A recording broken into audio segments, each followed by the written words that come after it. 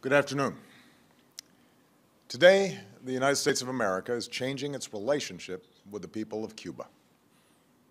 In the most significant changes in our policy in more than 50 years, we will end an outdated approach that for decades has failed to advance our interests, and instead, we will begin to normalize relations between our two countries. Through these changes, we intend to create more opportunities for the American and Cuban people and begin a new chapter among the nations of the Americas.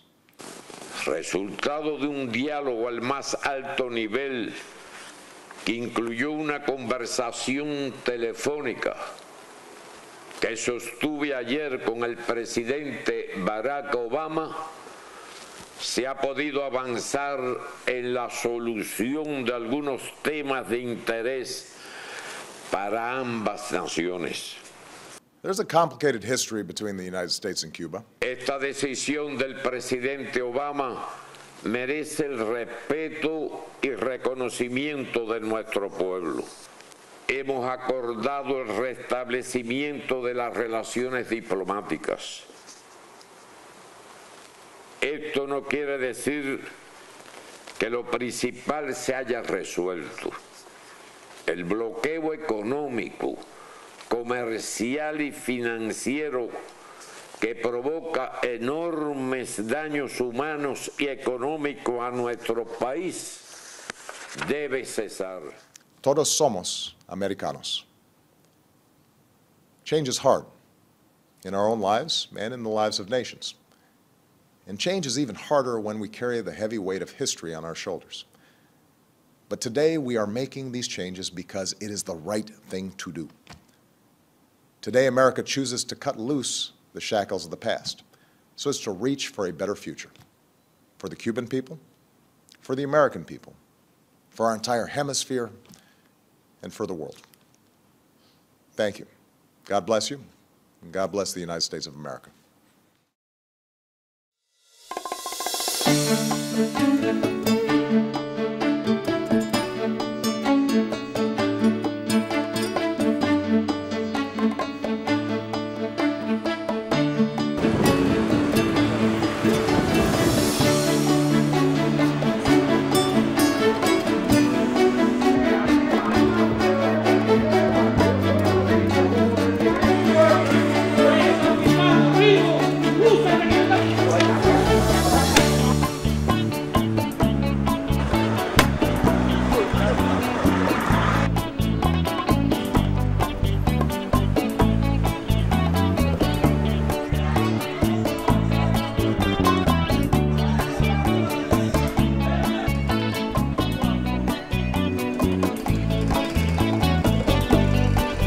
Living in Cuba is very difficult because of everyday life. Everyday life is very difficult.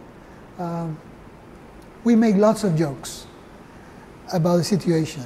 And one of my favorites is, which are the three main achievements of the revolution? Healthcare, education, sports. Which are the three main failures? Breakfast, lunch, and dinner. Because it's everyday life things that are difficult in Cuba. You see, lots of people have difficulty with water supply, with electricity supply, where perhaps they have enough food, but they don't want the food they want. There are limitations in housing, for example. The country has a very extreme shortage of housing, and the conditions of housing are generally poor, and so on. And for a country with such a, it's not an expression that I'm very fond of, but I use it occasionally, human capital, this is a country which has a fantastic human capital because the population is so educated. We don't deserve to live like this. I love Cubans. They're very good-hearted people. They don't eat, they don't have medicines, they're always laughing and dancing. Cuban people has passed through a lot. I mean, this has been many years with many difficulties. You can see that instantaneously when we heard the news, There was a lot of expectation of happiness. Some people were desperate, you know. Our people, many of them suffers a lot, and they hope this is going to be a way to improve their lives, and I think the same. People in war, but it's a silent war. I think, yes, maybe there are some changes, but I think they are not very deep changes. In the main structure, the themes continues being the same, I think. There are, like, when you make up your face, I think those changes are like makeup. It's a country with no culture of debate, so people know that the dissenting is not generally appreciated, officially appreciated. So they would rather go by the script, and there are things that they know they have to say, and they will say it. We have been told to think in a certain way, to speak a certain speech, and I mean that has been, for me, has been devastating for people. Dissent in this situation amounts to treason, and that's the official take on dissent. I'm so sorry, because in dissent there is so much value. People patting you on the shoulder and saying, "You're okay, no problem." That's not good. You need people to tell you, "No, this is not good, you need this and that, you have to correct this and that. People are not happy because of this and that." You need that. You need dissent. Dissent is part of healthy exchange in society. I remember I was in class when the President of Cuba and the President of the United States spoke on TV. So some people came running, I can remember, and said, the President is going to speak on TV, on national TV. And then we heard what he was saying. I was like, wow, I mean, this is shocking because it's very surprising. I mean, I've never expected this. I'm almost 30 years. I have never seen these words coming from the President of Cuba, I mean, or the President of the United States. And when we know that news, we say, wow, it's incredible, because it's amazing to see two people working together in this work of reconciliation and the peace. Last December 17th, when the whole news, the whole breaking news, everyone thought like everything's gonna happen right now. That can't happen. The political processes are very slow. Everything is very surprised about it, because there were no previous information concerning that point, and sometimes people was looking at TV, and suddenly they announced they have an agreement to change the political prisoners, and so on the spies they were in the United States, and also they talk about beginning again a relationship between Cuba and the United States. Everybody was surprised. And when I was in Germany, I wasn't expecting it to happen, so I was in Germany and I was checking the news, and the news was that Alan Gross had been released from the jail, from the prison here, and that the three Cubans that were left in prison still had already returned. I mean, they were already back home. So, and that the president was going to make an announcement at noon. I think the December the 17th is the first step for a long walk. The Cuban people think in the first moment, oh, it's heaven here, no? Because we will have internet, we will have free travels, trips, but no, we know that this is a long walk. Because lots of mistakes have been made in conducting the country, but none of them are from the people. They are the government's mistakes. But people want to make their own mistakes. They want to decide, have a say in their lives. And I think this is important. And I think this is a big failure of the Cuban situation, that they don't, they want the best for the people. Of course they want the best for the people. I have no doubt of that. They want everything to be perfect and people to be happy. But people are not happy if they don't have a say in their lives. They cannot decide on their own lives. Even if you have the best intentions, you have to count on people, and you have to let them decide. And I hope that we are getting there somehow.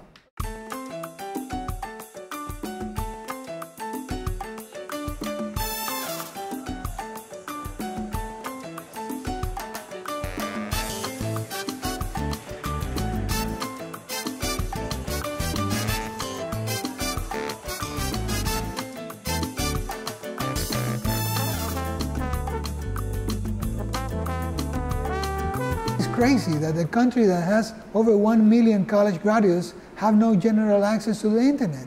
When you visit other places, you know that everyone in the world is connected, but you can have connection with Cuba. So you have Skype, you have WhatsApp, you have Facebook, you have Twitter, and you can communicate with everyone. And here you can't do.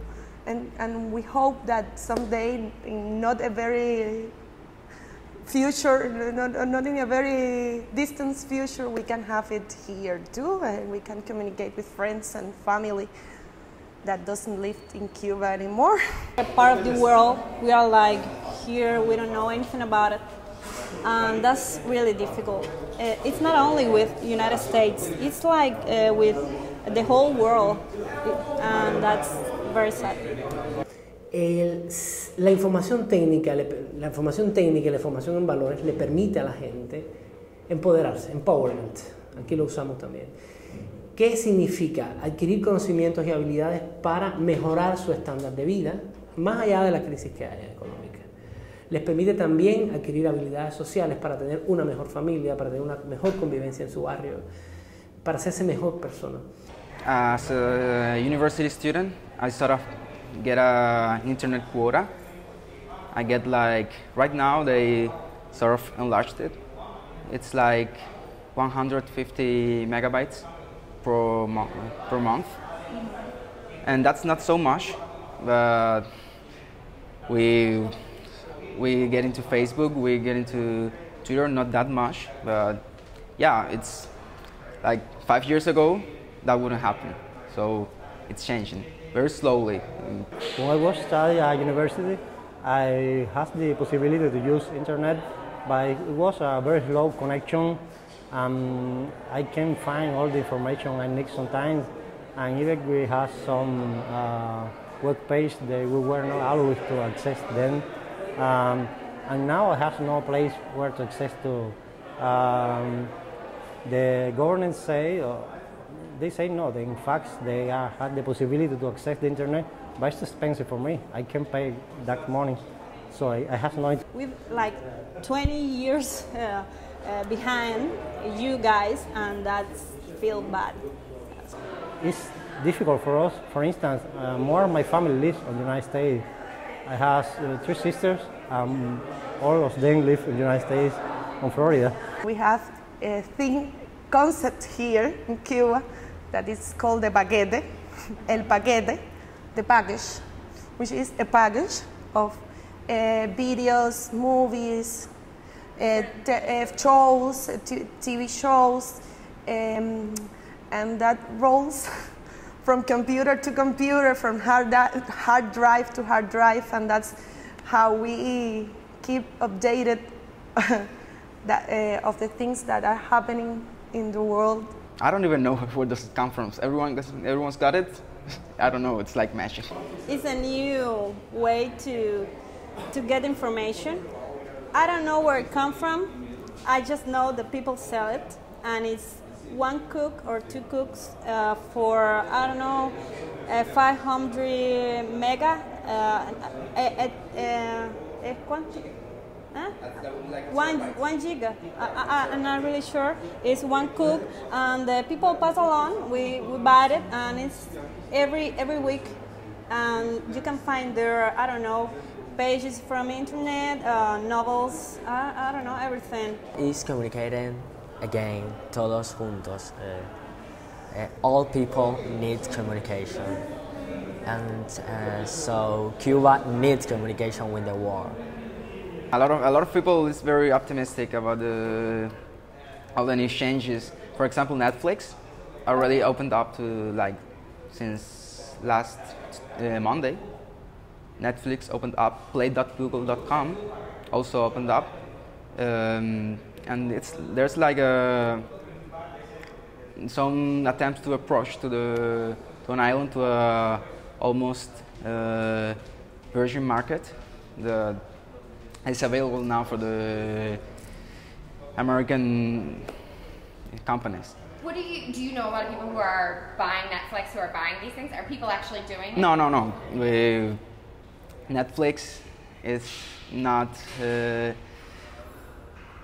useful for us, since we have such a little bandwidth. And I think that opening our doors to the United States, it's a great step. So if we can improve our relationships, the interchange, Cubans could have a better wash, if I can say, a better perspective of what is the world, the real world. So I think that interchange will be very, very helpful, is that okay, for Cuban people. So we can learn from you, and you can learn from us too, because we have many good things, many abilities or talents that we have to show, but we don't have the chance to interchange, to get relationships. So I hope we can have a door that shows us how good could be our country if we do the right things, perhaps many things that you have done in your country.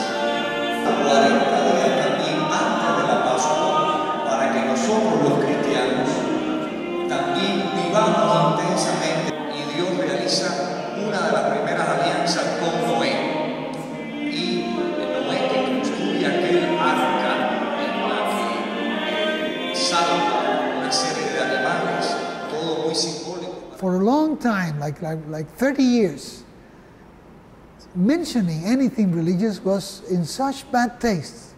It was like saying four-letter words in public or something like that, you see?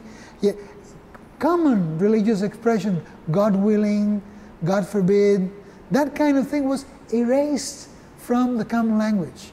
Como católicos y como el pueblo, todo es de desear unos mayores espacios para la libertad de expresión, que es muy importante y que queda a veces muy limitada por los condicionamientos ideológicos. As John says, the Pope, Juan Pablo II, says, I hope Cuba opens her doors to the world, and the world opens her doors to Cuba. Open door from Cuba, open door from world. Say San Juan Pablo II in your visit.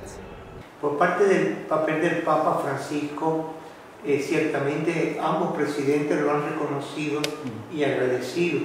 También la Iglesia cubana en ese momento se dirigió al Papa para agradecer su gestión. He's the pontiff, and it means bridge builder.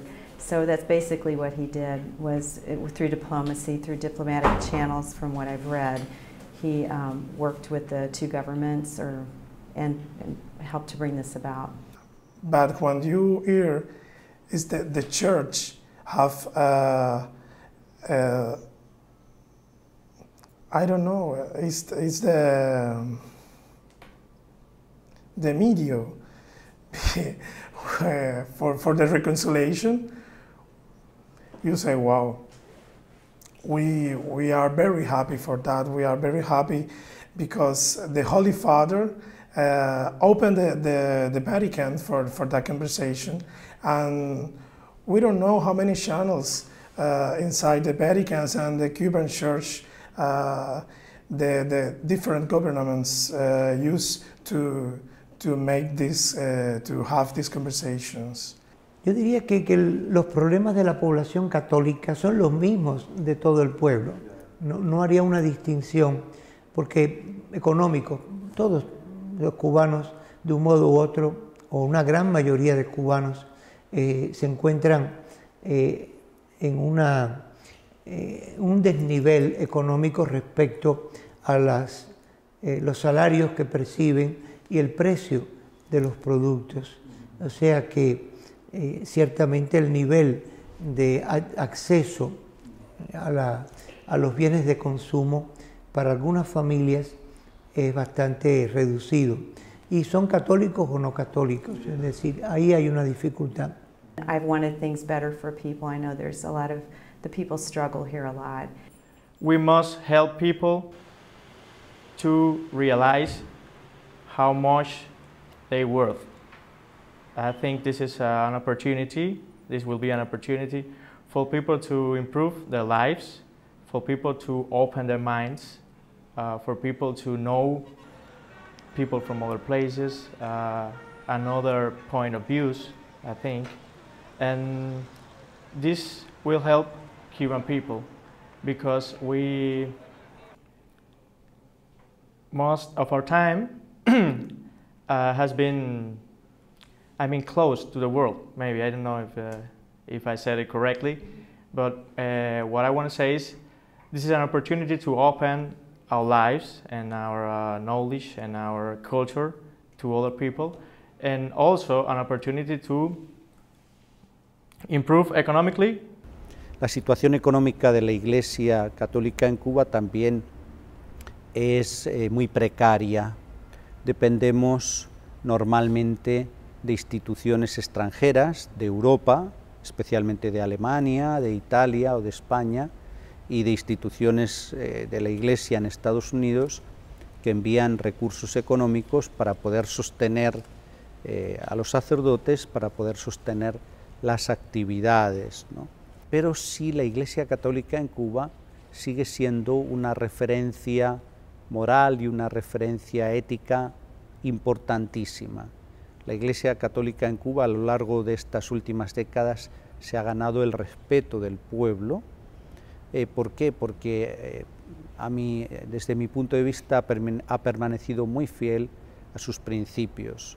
Porque nos parece muy ambivalente y muy esquizofrénico que nos pidan a las instituciones no gubernamentales ayuda para rescatar los valores de esta sociedad que están tan deteriorados, y que cuando nosotros les propongamos un programa con lo cual podemos contribuir, no quiere decir que nosotros tengamos la respuesta absoluta, pero es nuestro aporte, y es nuestro aporte que como institución, como iglesia, tenemos el derecho de ejercitarlo, de llevarlo a cabo. Es nuestro derecho como iglesia. Nosotros somos parte de la sociedad, nosotros también somos cubanos. Hay una anécdota del cardenal Pio Laghi en una universidad americana. Le preguntaron, ¿por qué razón la iglesia enseña economía si en todas partes 2 más 2 es 4? Y el cardenal respondió, el cardenal Pio Laghi era prefecto de la Sagrada Congregación para la Educación Católica en los años 90. Y él respondió, la iglesia, igual que los demás, enseña que 2 más 2 es 4, pero también enseña, inspirada en el Evangelio, que 2 más 2 es siempre 4, sin importar los intereses económicos, políticos, para respetar los derechos de las personas. Y ese es el aporte de la Iglesia Católica. Si no puede ser, porque no, porque la respuesta es no, entonces ya nosotros buscaremos la estrategia y la manera de hacerlo en otro momento, pero no vamos a renunciar a hacerlo, porque es nuestro derecho. The Catholic Church has always been perceived by the government on political grounds. So it's either an ally or an enemy. And the church is neither. You see, The church in politics, it has a word in politics, but it's non-partisan. The church cannot take sides in the political arena, but it has a word to say from an ethical point of view, from a moral point of view. Of course, things have to be conducted honestly, and the church stands for the poor and for disempowered, and this is Catholic, this is essential of the Catholic Church. Como dije antes, de parte de Estados Unidos, de su gobierno, se ve como un deseo de que esto avance más rápido. Aquí en Cuba vemos que oficialmente hay como más cautela. Hay que esperar. Porque, insisto en esto, ha habido declaración de intenciones positivas de ambas partes, pero hace falta que las intenciones se conviertan en acciones. To me, I felt like, wow, Dr. Montero actually made it happen. We're going to be part of history. And I guess that's where I was. I was pretty excited that I was firsthand be able to witness and see Cuba before everything starts changing. You know, I knew quite a bit about Cuba, or at least I thought I knew quite a bit about Cuba. However, one thing is knowing about it through media, through reading, but another thing is to come and see for yourself. And when I touched the airport here, it was suddenly, as much as I knew Cuba is in a time warp, I really experienced Cuba de facto is in a time warp, and a time warp of many decades. And it stunned me. It stunned me that it should be that far behind. I really thought there was going to be a big sense of hostility between Americans and Cubanos. A lot of things I read and a lot of things we were told beforehand were try to blend, don't stick out, try to speak in hushed tones, don't be too loud. You don't want everyone to know that you're American. And when we got here, it was overwhelmingly the opposite. I remember walking down the street the first day and someone asked, "Oh, where are you from?" They heard our American accents and speaking English, and they said, "Oh, USA, you're from USA? My favorite country. Oh, I love America." And it was just so shocking. It's coming from a country where, and in my background, to at least have the ability to practice your religion and to do so without fear of there being some sort of consequence for doing so from the government has been, if you will, a given. It's been something that we look at as much as a right as to wake up and breathe in the morning. And here, I don't sense that for the last 50 years that has been the case. My number one takeaway from here is that Cuba wants and deserves change and freedom. I mean, I think coming from the United States, we take a lot of our freedoms for granted. Being able to speak openly about the government, any corporation, anyone, that we have the ability to work hard and take home money to have a nice house and food, and here the people don't have those same luxuries. It was so nice to spend time discussing different issues here in Cuba and our perspectives on it with the context of actually being here. And I think that really made a difference because you were able to have people's stories and really be able to have tangible anecdotes that this is people's everyday lives, and just being able to witness it and to hear their testimonies and their stories was just really wonderful. And I see it as hope in the absence of hopelessness, because before there was hopelessness when relations would not even, nobody was even talking about relations between US and Cuba, and it was very like head to head. And now there's, things are opening up and people still understand there's a long way to go, but there's no hopelessness, there's hope. That we need hope. Hope to build a better Cuba for us. I think that youth should see something more than promises. and little changes, because of course people want to find a better life, a better opportunities, and they don't have it until now here in Cuba. So I would like to have for youth hope, and also that they can see, they can touch changes and opportunities, really opportunities. What is the feeling of the people? Not of the government, not of the officials, the people. They say, well, they have hope. Hope is the word. Promising time for all of us here, for both countries.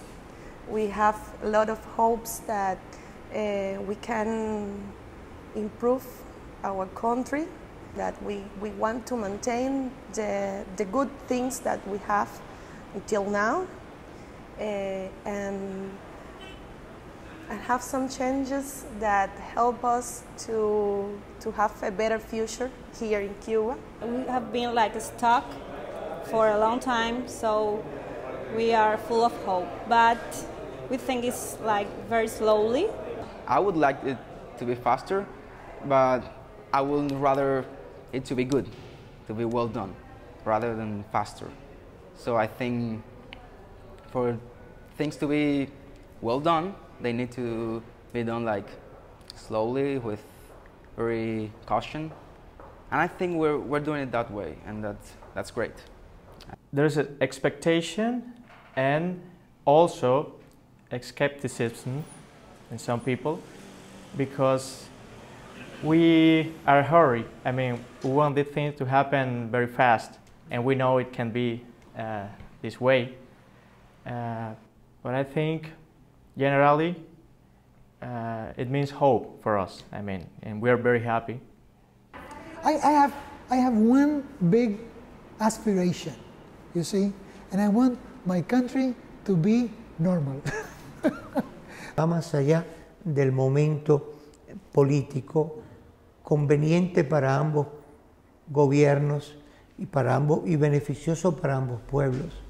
Creo que hay que mirar con la esperanza a una relación normal, donde los países, Cuba, entre en el escenario internacional y en el escenario bilateral con Estados Unidos de una manera serena, en que, insisto, las instituciones democráticas sean reconocidas y los derechos de los ciudadanos sean plenamente respetados.